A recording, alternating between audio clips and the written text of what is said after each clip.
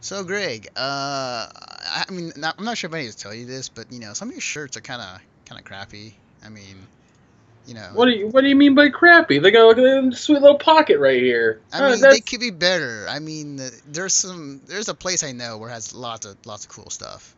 Uh, Yeah, but how cool? we're talking about triple A cool. We're talking about shirts from 86.com. They're a pretty cool site. They sell all types of merchandise, including t-shirts, keychains, and other cool stuff that they sell on their site.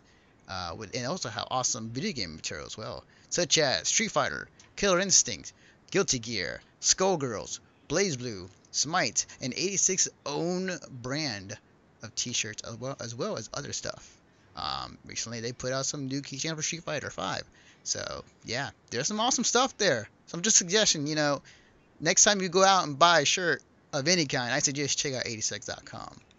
And if you want to support us and them at the same time, please use this link in your web browser to check out 86.com. Put in www.86.com !AFF equals 4. Again, www.86.com !AFF equals 4. This link will tell them that we sent you and that we're cool with them as long as you're cool with us.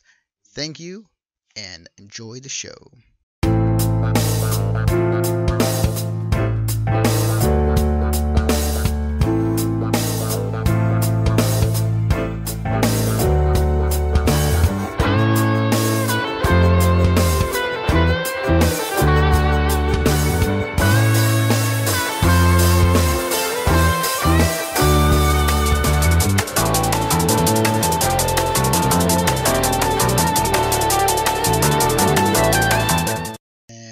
There we go. Hello, everybody.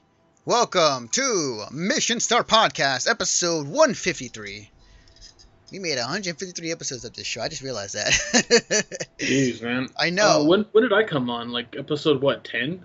I don't remember. I don't recall. It's been so long. I want to say maybe it was episode 10. Maybe later on than that or earlier. The funny thing about the show is like it was on and off for quite a while because like it was originally me and like two of my friends, and it was like every month, once a month. Like Yeah, I remember you had me on as a guest quite often when I was with the other group, and it was like every couple of months you'd have me on. And when I became a full-time person for full-time-ish for Mission Start, like I became a regular on the podcast, and then it just became you and me.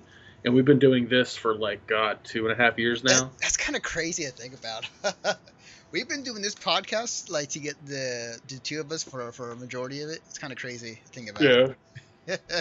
I gotta go back and see when our anniversary is. Actually have not really looked into that. But anyways, enough talking about the past and me being old. Welcome to our podcast. We talk about games on this show. We talk about the biggest news in the game industry in the past week. We've also been added in a new thing, kind of classic Mission Start podcast, in the sense that we now have a topic we discuss on the second half of the show. But the first half is all news, other stuff. And let's get right into it. So, speaking of the past, I swear, before you continue, I swear I thought you were going to pull a Keemstar and be like, let's get right into the... I was like, no, you stop it.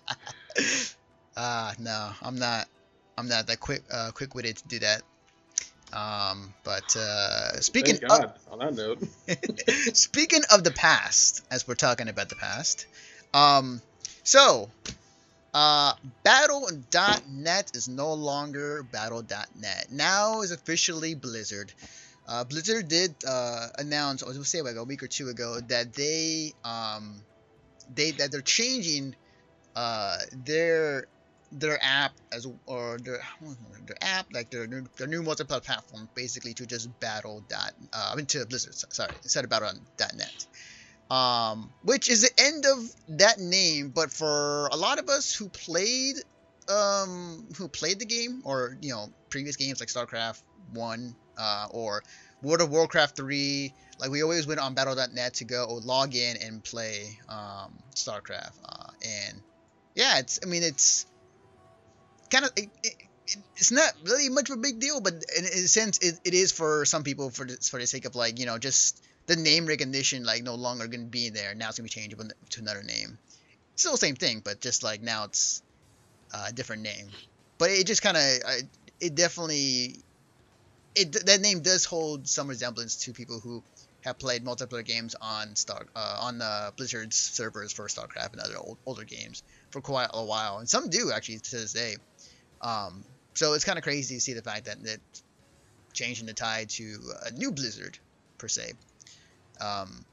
So yeah, that's happening, and I believe that is happening now actually. So yeah, I believe it's changed like this week. I don't know if it's today or like a couple days ago or whatever, but it's actually a really smart idea because from what I understand, and again it could be wrong, Blizzard gained a ton of new people through Overwatch. Yeah.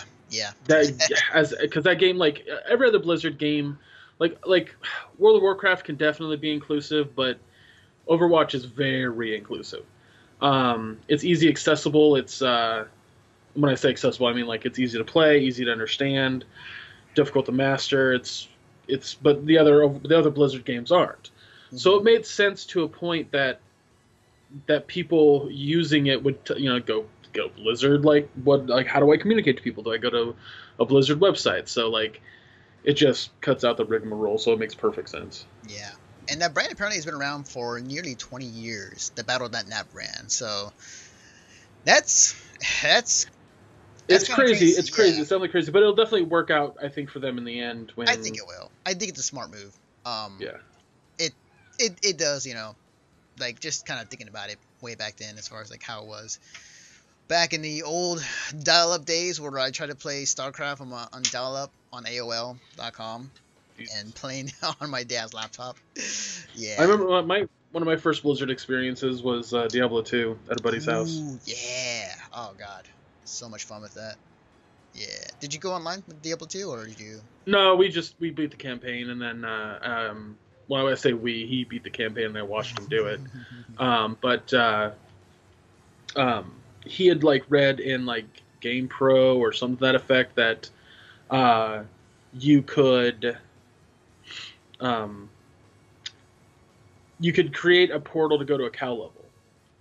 Oh yeah, the Infinite cow level. Yeah. For like 2 straight weeks, that's all we did. We tried to beat the cow level, learning very shortly you can't. So yeah, yeah, for sure. It will be missed, but like all things must change. So going on to our next story. This is a game that you specifically love a lot, I should say. Okay. And this is a game that I gave it a chance and I kind of fell off it because of certain things. But this is from VG247, written by, give me a second here as I find the editor. Sharif Said. I'm going to just continue butchering names when I keep doing this podcast. Title, Leaked Destiny 2 poster reveals September release date, pre-launch beta. Leaked Destiny 2 posters and artwork have popped up online, revealing a September 8 release date. The poster, said to have leaked from GameStop Italy, was posted on NeoGAF. It mentions that its release date at the top, as well as the confirmed beta, will take place in June. The full sentence is cut off, but it probably refers to the beta as a pre-order bonus. Either that or pre-ordering gets you the early access to the beta first on PS4. And I'll put the link in the chat for anyone who wants to read the whole article. So, not surprised the fact there's going to be a Destiny 2 going to be happening. And more than likely, it was probably going to supposed to be revealed at E3, but with information and leaks nowadays, it's kind of hard to do that. But here's what I'll say. Yeah. Here's what I'll say. So for those who don't know, I played Destiny for like a week and a half straight. Got to level 20. I stopped playing. Hearing about Destiny 2, you know what? I'm actually gonna give the game a chance. Like I had the times I had fun with the game, it was fun. The shooting was great. There were definitely some combat situations where it made it a lot of fun between an AI or between me and another person. But I'm actually down to play Destiny 2. I'm willing to try this out. So I have a tentative relationship with that game because, as we all know, Activision fucked up the game. Like, we all know that Activision came in, ripped it apart, and said, "This is how you're releasing the game." And a lot of people left because of it. The head writer, Marty O'Donnell, a lot of people left because they thought this was a bad way to sell the game. Mm-hmm. And I completely agree. I think the way the game is right now is more or less if you ask me, is how it should have been released day one. Yeah. The biggest problem with the game that I have right now is the game's been out it'll be out for it hit 2 years. Mm-hmm. It hit 2 years last year. Mm-hmm.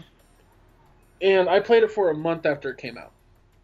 Because a 6-hour campaign is not enough. But it's not just that there was a 6-hour campaign that sucked. There was, I realize my arms are on my table here, that's why I moved them down, because my camera's just like, goo. I'm in like a Star Trek earthquake. It's not that a 6-hour campaign isn't enough, because a 6-hour campaign is totally enough. The problem is that the game never told you anything. Any of the characters that you met wouldn't tell you any storylines. You didn't learn anything. You had to dive deeper into the the card system that they have. I don't remember, but it was on a different site. Right. You had to actually read the deeper lore on a website, not in the game. I totally forgot about that. Yeah. The lore of Destiny is fantastic. It just wasn't in the game. Yeah. And then the post game stuff was so boring. 3 strikes that take a half an hour apiece. Mm-hmm. That's not enough. Mm-hmm. Like, what makes a multiplayer game last a long time? It's a replay value, like whatever it may be. It's replayability. Okay, so like let's take a Call of Duty, a Battlefield, Overwatch, Battlefront, for crying out loud. Right. They each have over 10 maps, right off the bat. Each game can take up to 10 minutes, 20 minutes. Mm-hmm. And then you go to the next map and you do it all over again. Now, if you play for about an hour, if you play for 2 hours, the chances of you playing the same map over are pretty low, just because of the rotation and how often that map will pop up. Mm-hmm. So it kind of keeps the game fresh. Every day you don't know what map you're getting, but with Destiny, it was 3. That's it. Yeah, there were so many good ideas in Destiny. I feel like just was not executed right. Like, I love the fact there's like some daily event happening, and you may be out in the world doing your own mission, and it happens right in front of you, and you go chase that objective with other people joining in. Like, that was cool. The problem with the daily events, though, is that they would pop up as like regular missions. Yeah. And you wouldn't have there's nothing worse than in an RPG when you have a mission and there's no way of knowing exactly how to do it. Yeah. There's no direction. Yeah, there were some great ideas in Destiny, and there were some good things that worked, but there was a lot of things that they did wrong as well. From what I've been reading, from people who are working on Destiny, from just insiders in general, Destiny 2 will be what Destiny 1 should have been. So I'm actually looking forward to Destiny 2 a lot. Same here. If they can pull off what they initially wanted to in Destiny, I would be really excited. Because I was really excited when Destiny came out, because I was just looking at the trailers and what they're talking about. I was like, man, this is awesome. So many good ideas, and just have it fall flat. Yeah. This is like, but we'll see. Very disappointing. We'll see. I may pre-order. I don't know. I'm gonna hold on. Hold off, I should say, to see what they say. But we'll definitely keep an eye on it. All right. So going on to our next story. So Greg, you've been a huge proponent in defending microtransactions. Yes. So it also depends on the situation. Like, I won't tell you that a microtransaction is worth it if I don't think it is. But So I've actually caught some wind about this story for the past week, and this was reported by PCGamer.com by Steven Messner.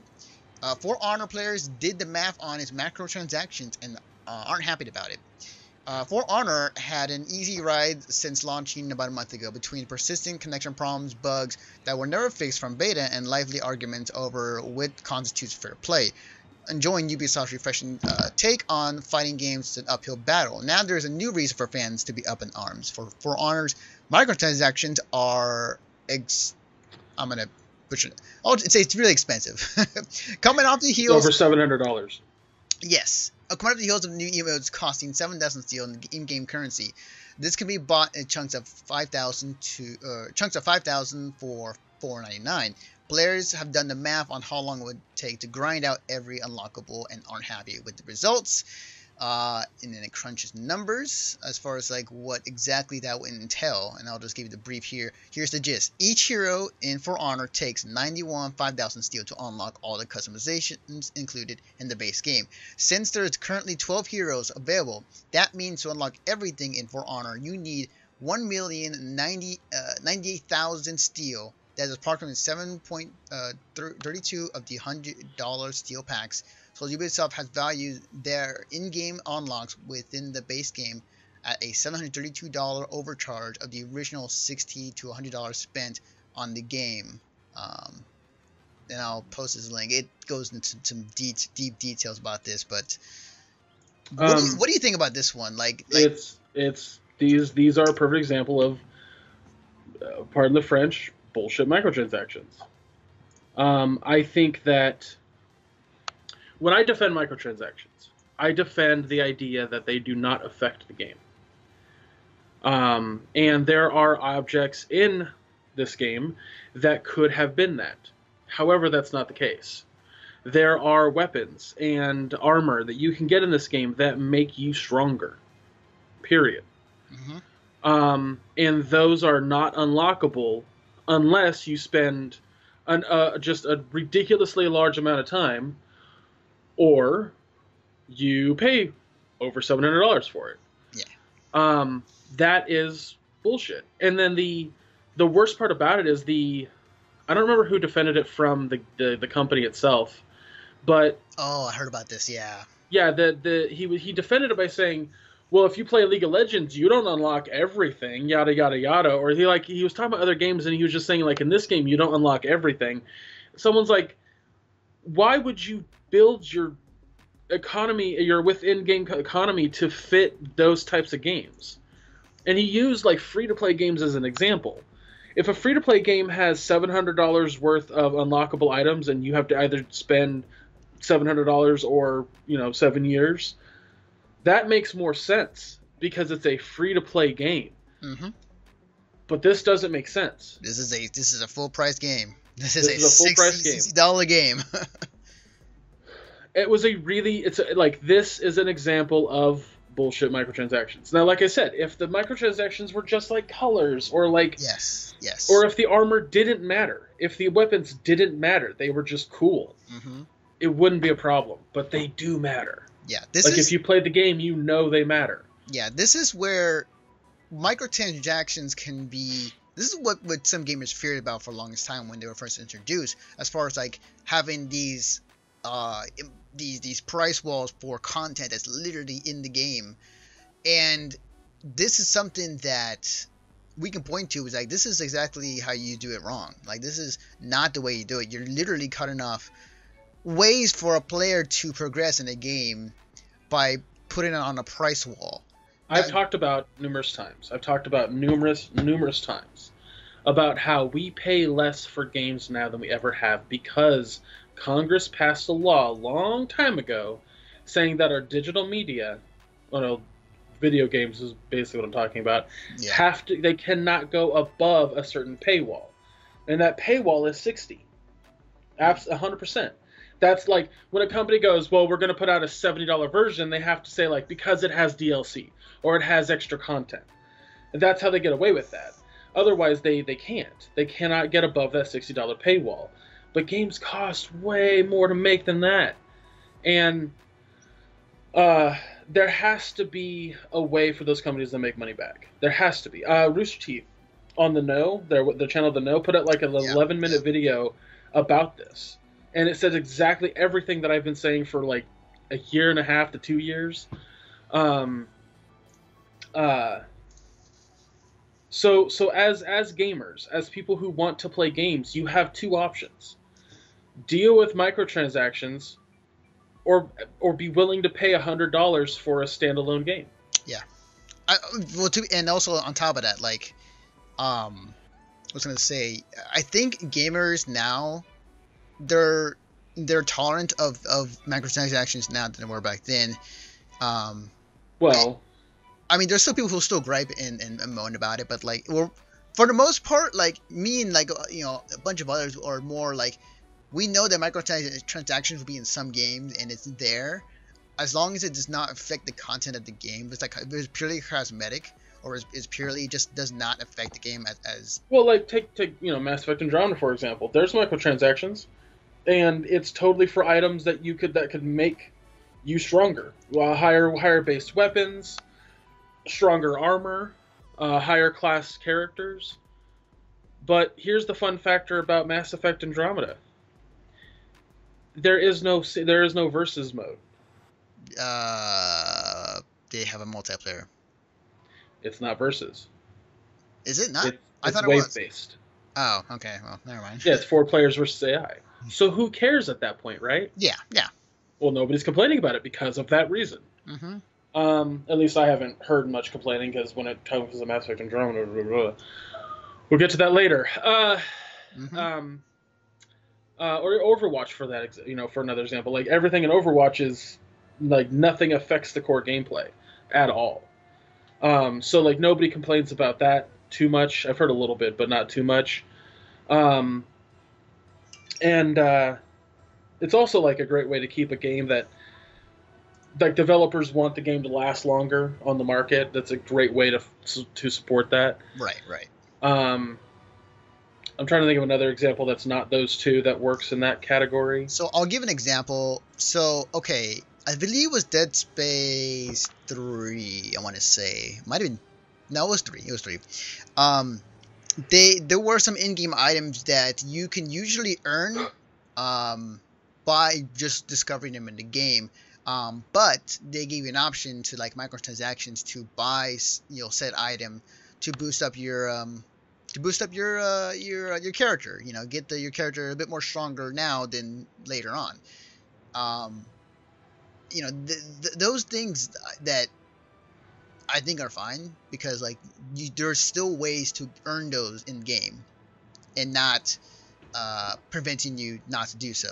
Like here, like, you can still earn this armor, but it's gonna take you a crap ton of hours, and absurd amount of time to get it. Right, and that's more so, like, I think the linchpin right there is, like, the stuff in For Honor affects the game. Yeah, like, that's the big thing, because it's a versus game. Like, it's a huge thing in this. Yeah. So. Yeah. So I don't know. I can't defend For Honor. There's no defending For Honor in this category. If it, like I said, if it was just cosmetic, if it made, like, armor glowy or what the hell ever, I don't care. It wouldn't be a big issue, but it's a big issue, and it's not going to work. Like, I get it, Ubisoft, I get it. It costs a lot of money to make games. I mean, if we can get into that conversation later about Mass Effect, I can also kind of go into that, because it rolls into that. But you have to do it right. You have to do it to an extent that doesn't make the gamer feel like, well, if I don't have money or time, I can't play this game. Exactly. You cannot do that. Exactly. Speaking of Mass Effect, you've been playing the game for the past week, I would say. I just put just under 17 hours into it. So, okay. So, we want to check in with you regarding your play with Mass Effect. Like, what do you think of the game so far? Like, what do you think so far? So, a lot of people have been critiquing the beginning of it as starting slow, and I think that those people either A, don't remember what it's like to play a Mass Effect game, or just weren't expecting like 75% dialogue, 25% action, or even less on that action percentage.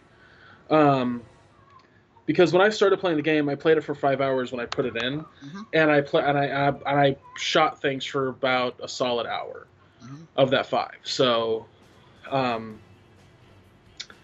the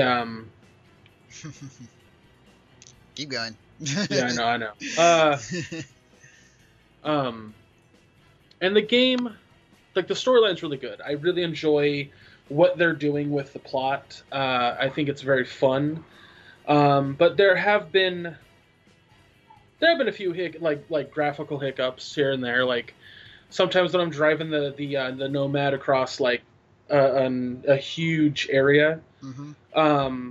it'll like the whole game will like load in the next place that I'm about to go to, Mm-hmm. and so the whole game like hiccups real hard. Other than that, it's not too much. I did have like a weird, like I was talking to 2 characters, and one of the characters like model got stuck in T-pose. Well, but here's the weird part: like his character got stuck in T-pose, but a copy of him was still in cutscene. So it was like he was standing inside his own T-pose character, and that's a graphical glitch that I've seen happen to a lot of people. Yeah, yeah. There's actually a reason why the game has like pseudo bad animation and graphical glitches like that, which I can get into if you want me to. Let's see. Well, you can for a little bit, yeah. Okay, briefly. I'll try to make it as brief as I can. So one of an ex BioWare animator came forth and talked about this. He's also worked on with Naughty Dog on the 4th Uncharted game. And he explains that the way that a game like Mass Effect has to work, and Bethesda too for that matter, you have to make base animations that run in correlation with the other development team. So a game like Uncharted or any other linear-based game, you're able to take time with the cutscenes. You're able to take your like extended periods of time because they aren't based on decisions. They aren't based on numerous trees that the character can talk. When a game like Mass Effect or a BioWare game, a Bethesda game, you have just tons and tons of dialogue.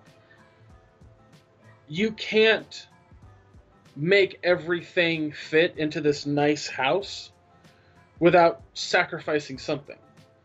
Now, given BioWare another $40 million and another year, it might have looked better. But that's not the case here. EA wanted the game out now, and the game came out now. And is it totally distracting? No, it's not. It's if you're that distracted by puppets talking, then I don't know what else to tell you. There are like it's noticeable. I notice it, and I'm a fan. I'm a defender of Mass Effect. But it's nothing.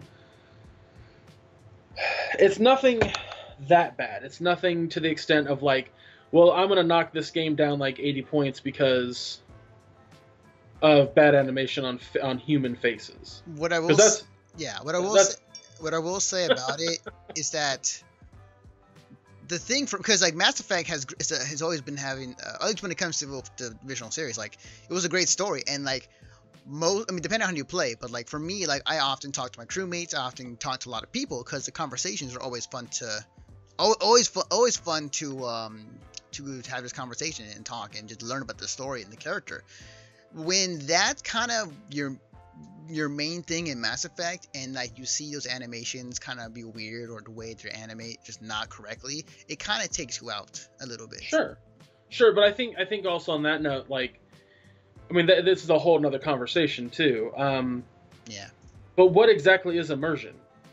Because I've never been in a situation in my life where I'm holding a controller and I get so lost in the game that I lose time. Like, for me to get to that point, it has to be something that I'm really, really into, and I've never been into something that much to where that's a problem. Like today, for example, I played it for 2 hours. I meant to play it for an hour. The reason I went an extra hour is because I really wanted to finish up a mission. I didn't want to come back to it. And that took me an extra hour to finish. But I just think that, like, the story is so much fun. The idea of the stories, the theming in the story, too, is a lot of fun. Something that Mass Effect 1 never hit on. Or the original trilogy never hit on. But, like, even when it comes to story, I'm seeing a lot of criticism that doesn't make any sense to me. For example, something that drives me nuts about people playing Mass Effect as a whole, or just stories in general, Ross from Game Grumps, he tweeted out this problem that he had about, in the original Mass Effect games, you would use mass relays to get across the galaxy, the Milky Way galaxy. Yeah. In this game, you're in the Andromeda galaxy, and yet they're able to travel from system to system without any problem, and with no mass relays. Mm-hmm. He had to be pointed out to him that we're not in the whole galaxy, we're in a cluster. And within a cluster, we can travel from solar system to solar system, without mass relays. To travel to another cluster on the other side of the Andromeda galaxy, we need a mass relay, but that's not what we're doing here. That's not what this game is. And when he was like, oh, I guess we're in just a cluster, the game made it very confusing. And I wanted to scream in his face, the game tells you this right in the beginning. Had you been paying attention and not going on Twitter saying, man, the beginning of this game is slow, you would have picked that up. But instead, you didn't. That, right there, is my biggest problem with the people who play Mass Effect and are judging it unfairly. My biggest problem with people in Mass Effect 3, just not paying attention to the dialogue given, not paying attention to the story, and then judging it on their not paying attention. So, I was gonna say, like, so aside from the problems it has and people will play in the game, you are still having a lot of fun with the game, right? I'm having a blast. I'll spend just like today. I spent almost 2 hours just on the main hub, which is essentially kind of like the Citadel in the original trilogy. Mm-hmm. The combat is neat. It plays a little bit more like Uncharted, where you lock into cover automatically, right. And just by pressing back you get out of cover. There are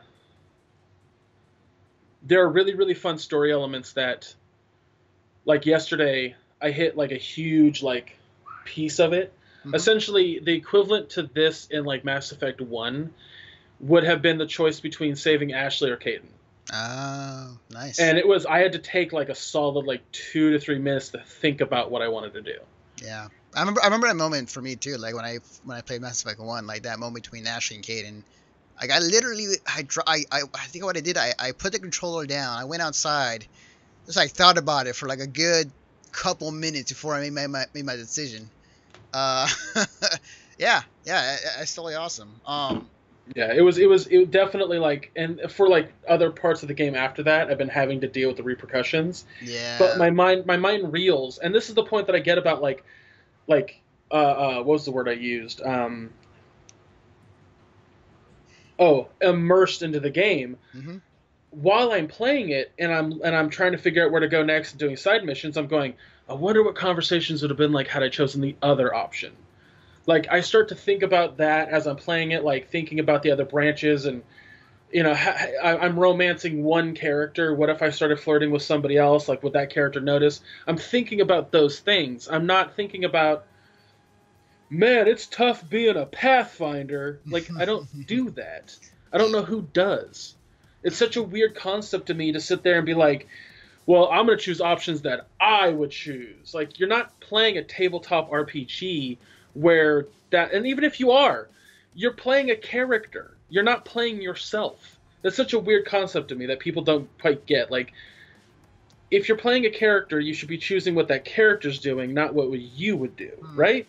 Well, I don't know. That's my concept on it. It's to each their own. Like I when I played Mass Effect 1, 2, and 3, like I just played myself. Like I like the fact that I want to put myself in the game, so I actually model myself in the game as close as I can, and like would I choose stuff like what would I do in this situation, and I'll just kind of go off of there. But to each their own when it comes to that. But it sounds like you're still having fun with the game. Like I haven't bought the game yet. Yeah, it's a blast. I will definitely get it when I can. I just got paid too, so. Oh, and I hit a moment of a little bit of overwhelmingness. I hit a planet side, and I didn't realize I was picking up a shit ton of missions for that planet. Mm-hmm. And all of a sudden, it was like, hey, there are seriously like 10 to 15 missions I couldn't count that are on this map, and the map size, just so you know, Mm-hmm. is roughly the size of a small city. Oh, okay. You're like, oh, okay. Oh, Cool. God. That's awesome. All right, So, now we move on to our topic of tonight. Aw, I thought we were going to do the other thing. Well, I mean, we have a half hour, unless you want to go overtime. Our main topic might not go that long. Plus, it'll only take me a few minutes. Oh, okay. Well, then, if that's the case, then I'll let you do your thing then. So, give me a second here as I type it out. Let's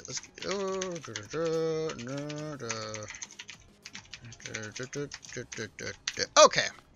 Ladies and gentlemen, we have a new segment in the show. It is called Overwatch News with Greg, because he loves him some Overwatch. And We never talk about Overwatch on the podcast, and I always want to, because there's always something happening within the community or with Overwatch as a whole, and I think it's really cool. So a few things right off the bat. Overwatch this week got a new character. The hero is now live and no longer on the PTR, Orisa. I'm sure that everyone's heard about her because there's been a lot of stuff going on over the past month. But I've got a chance to play her, and she's fantastic. She's a great anchor to a team. I think that she can get murdered pretty quickly if you don't have the right team comp. Something that my friends and I have been doing a lot is the Reinhardt, Orisa, and Mercy combo. And that's a lot of fun. I really, really enjoy that. Other news is that Jeff Kaplan was on the forums today talking about that there's a lot of skins that are coming out this year that he thinks everyone's going to really enjoy, so I'm really looking forward to that. They're supposed to be adding no gravity as an option in the custom games on the custom games browser. So if that's something that interests you about playing Overwatch with low gravity, which it does me, that sounds like a lot of fun. Definitely want to check that out. And there was one other thing, and I don't remember what it was exactly. But, that's what it was. King's Row got a lighting adjustment. The map, which takes place in London, they felt like it was a little too dark, a little too doom and gloom, so they brightened it up quite a bit. A lot of hallways and whatnot are just brighter and... but slight adjustment. Slight adjustment. I think that's really good. I know that Lucio's getting a reworking, and I think McCree is supposed to get a reworking here soon. Lucio's reworking definitely makes him more fun to play and less like of a must pick on every comp team, or competitive team, I should say. So that's going to be interesting to see how that works, since he was kind of my go-to character every time because I play support mainly. But yeah, I'm really looking forward to Tuesday, when we can bring Orisa into competitive and actually see how well she does with certain players and certain team comps, and have a lot of fun with that. So that's been your Overwatch Minute with Greg. I should definitely just make a little video thing for you. So every time we cut to you about this, it's Overwatch News with Greg. Oh, every week it'll be a thing. Yeah, I should work on that. Yeah. Actually, I might be able to do it, actually. Yeah, that sounds good. All right, well, thank you, Greg, for the Overwatch Minute for today. No problem. Now we can move on to our main topic of tonight's discussion. And this topic was kind of brought on because we had this discussion over Twitter, which is I just hit my own microphone. Good job. Glad nobody saw that. So we had this conversation on Twitter the other day, which was, kind of a bad place to have conversations sometimes. But But one of the things that was tweeted out, or that was potentially leaked, was that there's going to be a new Call of Duty game, not a surprise, by Sledgehammer Games for 2017, or just going to be revealed at E3. And that game was a poster of like a classic World War II battle scene, literally in the title, Call of Duty WW2. Whether this may be the case or not, we don't know exactly, but it's pointing towards possibly yes, it's happening. And Greg, you brought up the idea or the point that, do we really need to go back and punch Nazis again again for the 100th time? I think for me, there's the fact that like I'm just tired of World War II games. Right. We had so many of them back in like the PS2 and the early Xbox days that I'm tired of it. And that's a personal thing. It's my same thing about like zombie games. I'm just tired of zombie games. Mm-hmm. But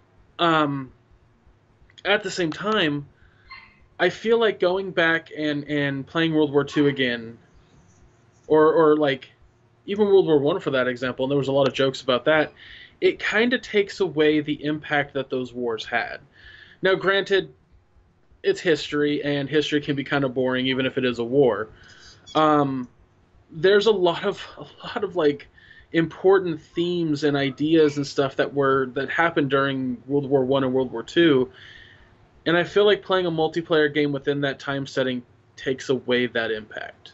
Well, it does. It does. You become a super soldier. You become Superman for that matter, because you're a one-man army most of the time. What I'm kind of getting at, and kind of something we talked about on Twitter, is just, when an idea is overused, or when something that that we had a law back then, like when is it really a good idea to bring it back? And there's that too. And the thing for me is that, I said to this podcast, like I'm pretty excited for if a World War II shooter is back with Call of Duty, because we had a classic World War II shooter in a long time. We had a World War I shooter with Battlefield, and that proved to be very popular and very successful in sales and people playing it, especially the way it was told too, through the stories, which I freaking awesome. There's definitely a point where if you in its trends in the game industry, if you use one idea that worked with this game, it will possibly end up being used over and over again through other games, so they can cash in on that idea too for their games. And example, World War II shooters, zombies, ton of them. And I want to say another one I could try and think of, like maybe I want to say like there was a time where like everything was sandbox. It was like a sandbox game. I think there was actually. Yeah, not thinking about it. Kind of now. I think oversaturation is a huge aspect to being tired of something. I know a lot of people who are getting real tired of superhero movies. And I totally I'm 100% behind that idea of getting tired of something. If you are the type of audience that does not care about it because there's too much of it, then absolutely, like, you're not going to be interested in it. Yeah. Do I think that that's an inherent problem? It can be. I think for this situation, the market seemed to understand that World War II was kind of overplayed and overdone, and moved away from it. But now there seems to be a resurgence of people that are like, oh, I'd love to go back. Yeah. And I think that in a weird way, World War II video games hit a nostalgia nerve. Which is weird to say. It absolutely is. Yeah. That's kind of why I'm saying it out loud right now in this weird, like, slow, marauding context, because it's like going, I got over cancer when I was a kid. But the nostalgia being in a hospital. It's that weird concept, right? Like, oh man. It's not the exact same, and the analogy's not great. I get what you're saying, though. Here's the thing, though. It's like if you played games in the game industry, or to kind of have a know-how of how the game industry works, it goes by trends. And when you have one trend that goes on forever and then goes away for a while, and you do another trend that is happening right now, that old trend that you didn't like back then, if you bring that trend back, people are going to be actually more excited about it because it's a new thing. Like right now, the trend I see is that there's a lot of sci-fi, a lot of space games as of late. In the past year and a half. But it has been broken up other games as well, indie games and whatnot. But to me, it feels like there's a little bit of a bit more of the sci-fi genre. Not that I think for me, like you're making a good point. Like I think the problem isn't that the genre itself, if you want to call it a genre. Yeah, because even it's genre, I'm sure. No, because genre is shooter. Like World War II isn't a genre. Setting. Yeah, setting. An idea. Regardless, whatever. Yeah. I think when an idea is overused is when you start to see less and less originality from that idea. Yeah, that's true. So if we could see a World War II game that took a spin and added, I don't know, sci-fi elements, that'd be neat. I'd play that. It wouldn't even feel like a World War II game at that point. I feel like that happened before, but it kind of has. It absolutely has. But my point is it hasn't happened to the point of oversaturation. Right. Yeah. Like yes, sci-fi games, absolutely, and I think that, like for me, what makes Mass Effect stand out from other sci-fi games is the fact that it is less about space exploration and more about like that personal interaction with characters, you know, like that's what really is cool about it to me. But I mean, other games have that, right? And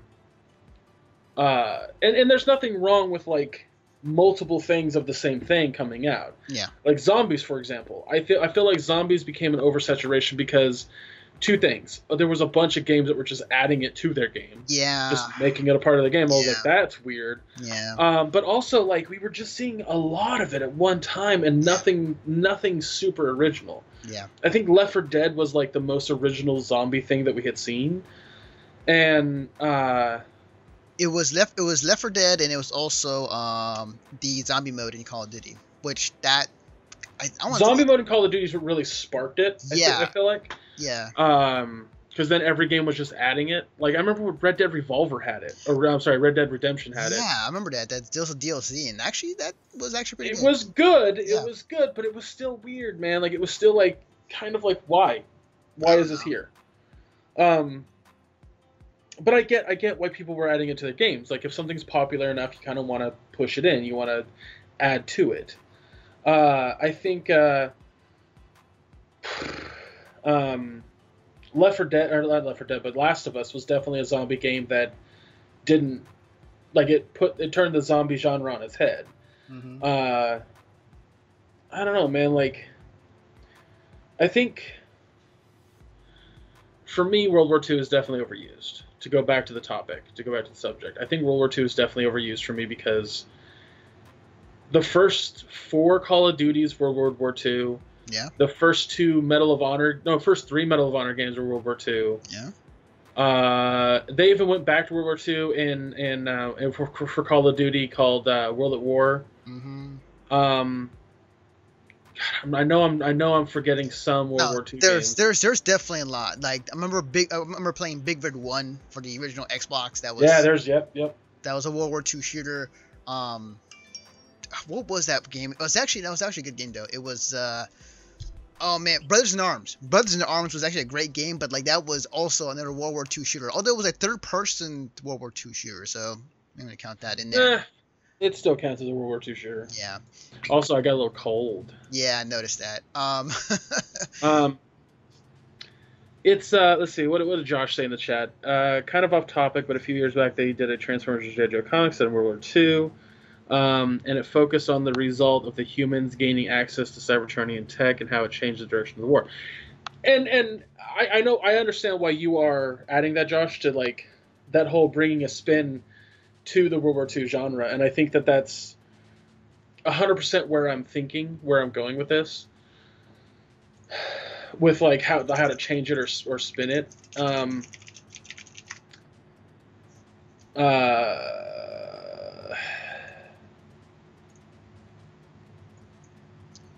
So a squad tactics game. Okay. Yeah. I just like, my friends and I, who play video games all the time, like multiplayer games, I should say, we get really, really bored with just standard shooters. Like, to us, Halo 5 was one of the worst multiplayer games we had ever played. Is it a bad multiplayer? No. Is it a boring multiplayer? God, yes. Now, why is it a bad multiplayer? Because we've done it. We've been there. I've talked to you about wanting Quake again. Like, yeah. Quake's coming back, and Oh, you're yeah. super excited for it. Oh, yeah. I'm not. And I'm not excited for it because I've played it. I've been there. Why are we rehashing? Why? It's new. There's new But stuff. it's not There's new. It's not new, Anthony. Yes, there is. There's new characters. The Who characters have cares? not been in Quake. Who cares if it's new characters? If the gameplay hasn't changed, then it's not new. I mean, you can argue that a lot for a lot of other games that have not changed yet are pretty popular. Just like, I mean, I'm not saying wanting to go back and relive something is a bad thing. I'm not saying that because, dear God, I want to play the remake or the remaster of Bulletstorm. But I'm also saying that I recognize that Bulletstorm is not original, and that Bulletstorm is just hitting my nostalgia nerve. I totally recognize that and understand that. And Bulletstorm will be a rental. It won't even be a buy because I don't want to support that mentality. To me, I put my money towards things that are decently original. And I say decently because, again, yes, I did spend my money on Power Rangers this weekend. So yeah, same here. And that's not. I mean, they did make it original-esque. Like, they did take the assets and just kind of turn them on its head. Mm-hmm. But also, Power Rangers never went away. I don't know. I guess my point about like the World War II games is they were overused in the past, and thanks to Modern Warfare, that shifted. The idea of what a war game should or shouldn't be definitely shifted, thanks to Modern Warfare. Yeah. When it comes to like Twitch reaction shooters, CS:GO definitely took that away from Quake. I feel personally they did. When it come to hero shooters, Team Fortress is definitely the scene, but now Overwatch is king. Yep. And I think that like when wanting to rehash the past, that's another thing, Anthony. That's another question I have. What from World War II can they do again? How many times do I have to see Batman's parents die before we all get it? Well, I mean, and I use that in terms of storming Normandy. Well, here's the thing. It's like, at this point, yes, you're right. There's nothing left you can actually tell as far as what exactly in World War II, unless there's some other hidden war or skirmish that happened that we don't know about, that, it's in history books or somebody has knowledge of. But what I will say is, I think people are not going to get tired of that story, as weird as it sounds. I think that people are going, because if one positive thing to take away from this is the fact that, yes, you are, well, kind of, but you are learning some history of what happened during that time, and constantly is reminded of what happened in World War II. And I think that companies will probably retell the same story over and over again, or find some other war that happened or that was during the time of World War II. It's going to happen. It's almost the same thing as like movies. Do we need to see a reboot of certain movies that are out there, like Power Rangers? No, but it's going to happen anyways. Like, I don't think I'm going with a need. I think my argument is just like, with Power Rangers, it felt a bit different. With if we had one or two World War II games, Anthony, mm-hmm. it would make I wouldn't even have this conversation. Yeah. But again, like the World War II theming is absolutely overdone, and it still feels overdone to this day. It's been a while. It's been a while since we had a World War II shooter. A good one. It has been a while since we've had a World War II shooter, but we had like 8 of them, back to back to back to back to back. for a while. Yeah, we did. I just can't see me wanting to shoot Nazis in the face again unless it's like, and even then I wouldn't want to, like, I'm tired of shooting Nazis in the face, plain and simple. I'm tired of shooting them in Wolfenstein. I'm tired of shooting them in World War II games. I'm tired of shooting them in modern days. I don't want to shoot Nazis anymore. Like, I played Mafia 3, and I don't mind shooting racists in the face, but I don't want to shoot Nazis anymore. As a matter of fact, I love shooting racists in the face in Mafia. And, you know, to each your own, like, you know, when it comes to, like, what their preference to games, and, like, you know, maybe a certain genre or an idea that was out for so long that, you know, left a bad taste in your mouth, and for good reason. And I think that companies finally recognize it after a while, and that's why there's no more World War II shooters, like, as often, or none at all. Because I also very strongly feel like, Anthony, that in that regard, we've hit an apex in our culture, and you might agree with this, where we're not having originality thrown down our throats anymore. We're having remakes and sequels and rehashes and adaptations thrown down our throats stronger than ever. It's rare. It's very rare that we get original content. Like, yes, Mass Effect Andromeda is original content in story and characters and things like that, but it's Mass Effect. It's a well-known franchise. And no, keep going. I want to say something. I was trying to think of like where to go with that further, because I can't really think of where to go with that further. Like, this past 3 months of 2017, I've really only like paid attention to things that are already part of franchises. Like Overwatch is still the only original thing that I put any time into.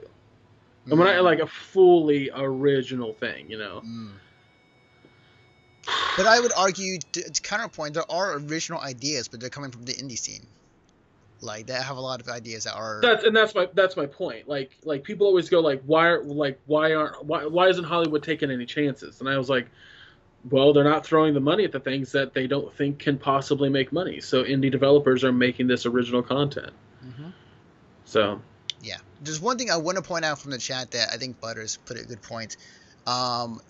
He said, if you have to take into account it has been a long enough stretch of time that there is a whole new generation of gamers that were not playing games from that big cluster F of World War II games.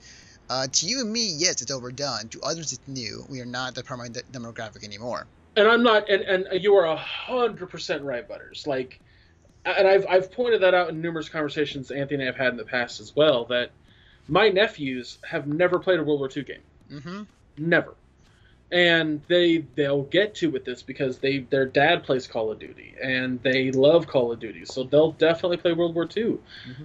But here's my question: now, having played games that take place in the future, that have like futuristic cool weapons, that have drone strikes and remote control vehicles and just rad stuff like that and running on walls, will my nephews be able to downgrade and go back to 1942? Will the generation that this demographic is for want to do that?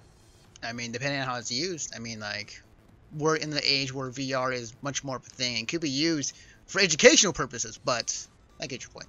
I don't think that kids today want to be educated when they want to be entertained by a video game, because let's be honest, did we?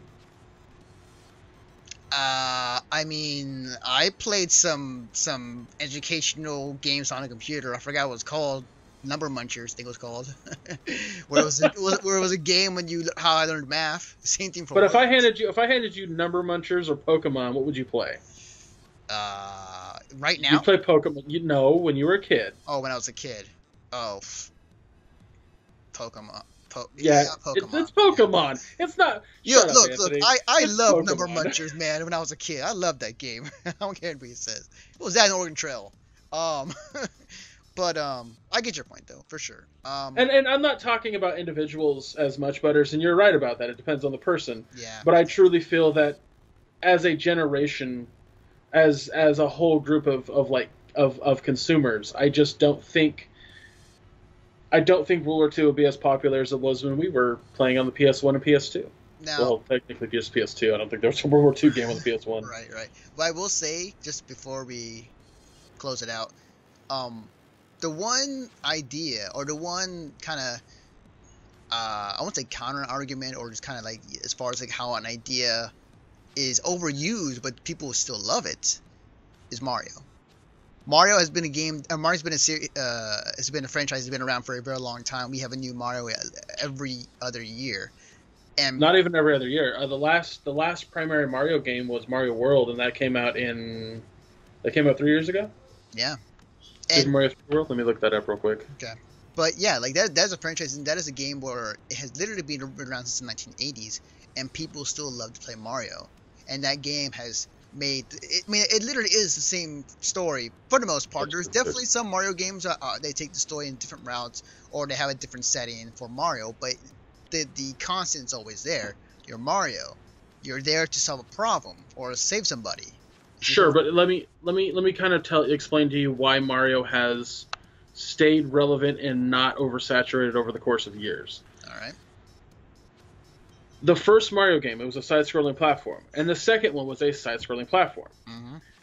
The third game, a 3D platformer. Adding the 3D element changed it entirely. Brought a whole new just wealth to the fucking franchise. Mm-hmm. The fourth game, they gave him a goddamn jetpack and water. Mm-hmm. That was drastically different from anything we'd played. Granted, it's still a platformer, but it wasn't a traditional platformer. Mm-hmm. It was a new element. And then the fifth and sixth games were Galaxy 1 and 2. But if you notice, the next game was not that. The next game was New Super Mario Brothers. And New Super Mario Brothers was lampooned for being too much like the original, trying to really nail in that nostalgia market. And the kids that had played Galaxy, the kids that had already like kind of got used to 3D Mario or the new Mario, didn't care as much for New Super Mario World or New Super Mario Brothers. The market share totally explains that, like just in general. And then they were like, okay, let's take the idea we did on the DS with Super Mario Land, Super Mario 3D Land, and do that in a full-fledged form with Super Mario 3D World. And that sold like goddamn hotcakes. Like that sold really, really well because it kind of hit the nostalgia mark, but still had that 3D aspect, and people really enjoy that. I gotta get my hands off this damn table and stop shaking my camera. And to keep that in mind, each of those games came out so far apart from one another that it didn't stagnate the market. It didn't become like, if you have pizza every day for a month, you're gonna get tired of pizza. Oh yeah. If you have like pizza every day for a month, you're gonna get tired of pizza. Like if you have chocolate every day for a month, you're gonna hate chocolate. Like it's the reason why I don't eat on my job, because I know that I would get bored of it pretty quickly. When I was around 10 to 11 years old, my mom was disabled, and because she had carpal tunnel, my dad was living 3 hours away. We didn't have a whole lot of food. There was just not enough money coming to the house, so we had to go to a food closet. The food closet had a lot of hot dogs and top ramen. Guess what I'm not interested in at all as an adult? Yeah, definitely. Too much of a good thing can definitely wear on you, especially if it's a game or a certain. And just to add on, before we close it out, as I said before, you can only go so much off of what history has for you.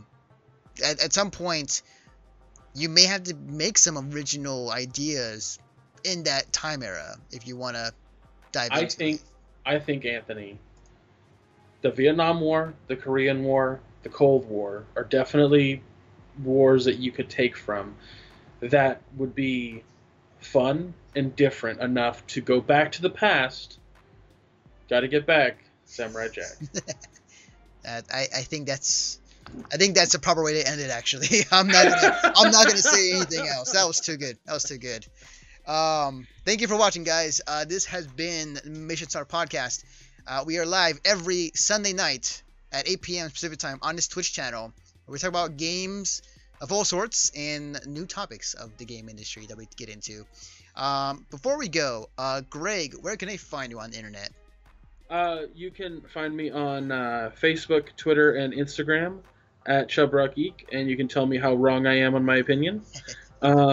Feel free to. We can have a discussion via Twitter. You can follow me on Snapchat at ChubRockSnap.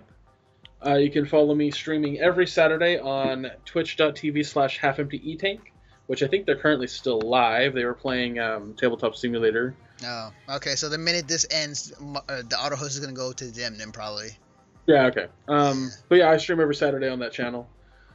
I thought about doing this, and I guess I'll just say it out loud. If you have an Xbox One and you want to follow me on Xbox One at ChubRockGeek, just search for ChubRockGeek. I do take like screenshots, not screenshots, but clips of my gameplay things that I'm doing. If there's something funny or kind of outstanding that I think I want to share, I do that way. I wish there was a way that could just go straight to my Twitter. That'd be awesome, but I don't think that's a possibility yet. So yeah, if you want to follow me on Xbox and you have that, go right ahead. I think that's about it. I'm working on a review for Master Blaster Zero still. I've been lazy because of Mass Effect. Oh, well, yeah, that's obvious. I mean, that's... yeah. You can follow me on Twitter at DefectiveNaruto. You can follow the work that we do at MissionStartPodcast.com. Give me a second here as I bring up the end slide, which I need to update, actually, honestly. So, if you enjoy this podcast, if you enjoy watching tonight's shenanigans on this Twitch channel, we upload this on our website on Tuesdays and on our podcast feeds. Just look up Mission Start Podcast on iTunes and Stitcher. Goes live usually around noon or afternoonish. And you definitely get the audio version of this podcast. We're also on YouTube. The link's below. Want to check it out. But yeah, also we host a podcast. We talk about conventions of all kind, anime, video game, comic books, whatever. We give our thoughts, we give our opinions. We also give advice for people who are going to conventions that may be new to said convention. Check out the Conover, which is on iTunes and Stitcher, as well as also on our website in the podcast section of our website. And last but not least, check out the Rolling 20s. They are a comic book. They are entertainment, movies, video games, kind of everything in one podcast, hosted by Jeremy Wilson on the site.